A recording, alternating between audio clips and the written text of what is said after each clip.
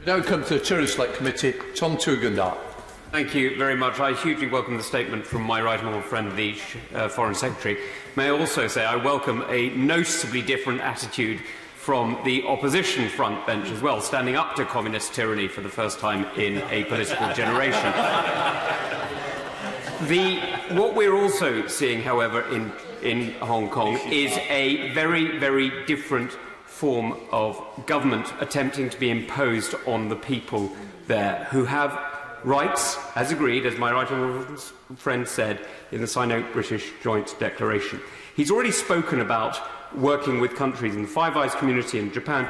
May I ask my right honourable friend, what work has he done with African countries, South American countries, and Middle Eastern countries?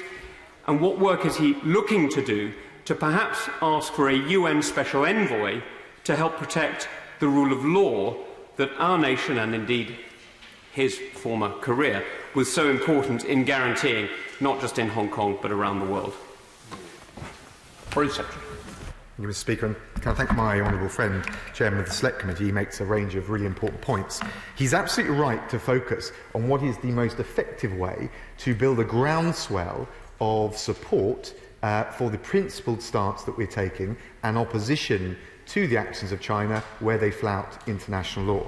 He will also know from his position and his widespread experience, which I pay tribute to, that beyond the Five Eyes, the European Union and others, there are a whole range of different opinions on how to engage and deal with China, and a range of approaches China takes, from inducements to intimidation, in order to cajole, sway and frankly coerce countries to bend to its will.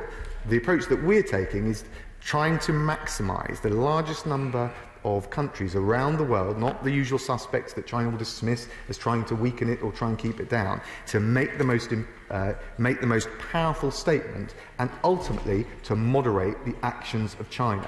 And unless we can build up that bigger caucus of opinion — he mentioned Africa, South America, we're working with all of those partners — we will be less effective when it comes to facing down what is clearly egregious behaviour in relation to Hong Kong and some of the other matters that he referred to.